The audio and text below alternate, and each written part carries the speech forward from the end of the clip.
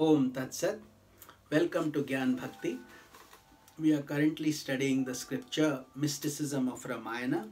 Commentaries by my Guruji, Swami Jyotirmayananji Maharaj, narrated by myself, Swami Nikhilananda. We were currently on the episode of the death of Meghanath. So let's continue. When Meghanath regained consciousness, he saw his father standing before him, and he was terribly ashamed that he had been defeated in this way. He then decided to enter into a cave and perform a special unholy sacrifice that would make him invincible. Vibhishana, knowing the intention of Meghanath and the secret of that sacrifice, warned Rama. Immediately Rama dispatched Lakshmana and all the great monkey generals of his army to stop the sacrifice and destroy Meghanath. Following the guidance of Vibhishana, they found that hidden cave where Meghanath was engaged in the unholy sacrifice of offering the blood and flesh of buffaloes. After tumbling down everything in that sacrificial altar, the monkey started tearing Meghanath's hair and kicking him.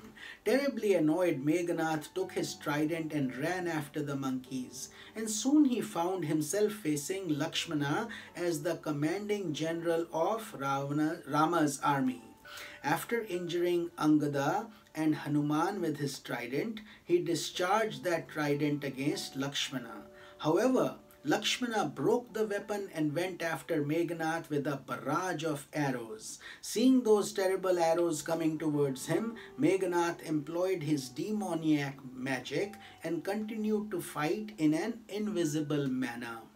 At times he manifested himself, and at times he disappeared.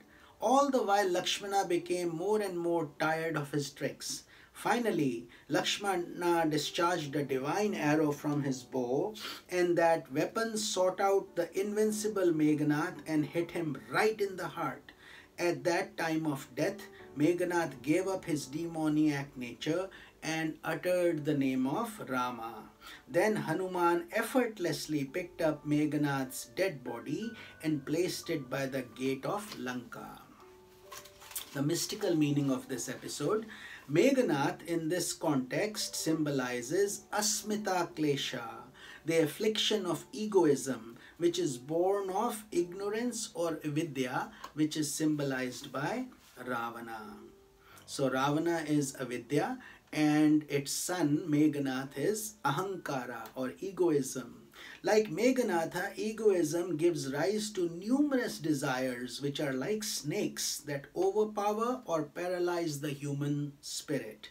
But then Garuda, who is the symbol of the force of insight and intuition, destroys all those snakish desires so that the forces of light become vitalized again and the spiritual battle of life can continue.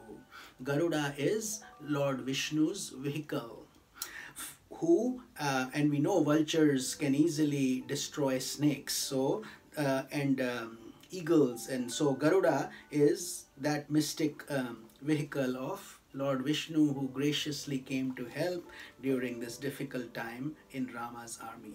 Finally, Lakshmana, who is considered an incarnation of the Shesh serpent or Mahat, the cosmic mind, brings about the end of the ego sense through the unfoldment of pure reason. This leaves only one more mental affliction to be overcome: ignorance itself, Ravana. Like Meghanatha, Asmita Klesha is a subtle spiritual disease which cannot be easily eliminated. So the point of all these different episodes and wars and struggles is to guide the aspirant to be firm and to be strong and dedicated and to be not afraid of these battles and wars and difficulties, because God is on your side. Victory will be yours, but you have to be persistent and strong. So it fights in a very strange manner, sometimes like Meghanath was doing, appearing and disappearing, sometimes disappearing as if by magic. No matter how difficult the task, however, there must be no relaxation of the war against the ego principle, because unless we sublimate the ego, we cannot move to the next and final stage of vanquishing and destroying ignorance itself. If that war is relaxed during sadhana, the ego will begin to receive nourishment from the illusions of the unconscious, which is symbolized by the cave. There it performs an unholy sacrifice, sacrificing the vision of non-duality for the vision of duality, sacrificing the awareness of truth for the awareness of illusion. So that sacrifice must be stopped, otherwise we will go backwards. Meghnad is referred to as Indrajit, one who had defeated Indra. In ancient literature, Indra means the soul. When there is asmita, where there is I-ness and mine-ness, the soul within you is overpowered and cannot assert its majesty. However, when Indrajit encounters Lakshmana, a symbolic boundless austerity and resolute willpower, it is swiftly destroyed. So we have to have intense patience, faith and very strong willpower. That is the mystical meaning of this beautiful episode. So let's move to the next episode of Ravana Goes to Battle. Ravana, Mandodari and the other queens spent a terrible night grieving over the death of their dear son Meghanada. When dawn came, Ravana summoned his remaining generals and soldiers and with great determination said, "Go and engage yourself in fighting with the monkeys and bears. I will take care of those two brothers, Rama and Lakshmana." Soon the armies confronted each other and the fighting commenced. Vibhishana saw that Ravana was well equipped with a chariot and Rama was on foot. Out of affection for Rama, Vibhishana said to him, "O Lord, you have no chariot, you have no armor, you do not even have shoes on your feet. How can you fight Ravana, who is so well equipped?" Rama replied, "O friend, the chariot that brings victory is of a different kind. That chariot of virtue is the type of chariot that I possess." So it's a very deep mystical meaning here. However, realizing the practical demands of the situation, Indra, the Lord of God, sent his own divine chariot for Rama's use. This chariot was driven by Matali, Indra's own chariot driver, and yoked to 4 beautiful horses that moved with the speed of mind. Seeing Rama seated on that effulgent chariot, the monkeys and bears felt inspired and rushed towards Ravana with renewed enthusiasm. Unable to endure the attack, Ravana used his magic and created the illusion that Rama and Lakshmana were everywhere, in all directions. Because of those manifestations they appeared so real, none of the monkeys and bears or their generals could continue the fight. In response, Lord Rama discharged a special arrow that removed the illusory images so that Ravana could be clearly observed.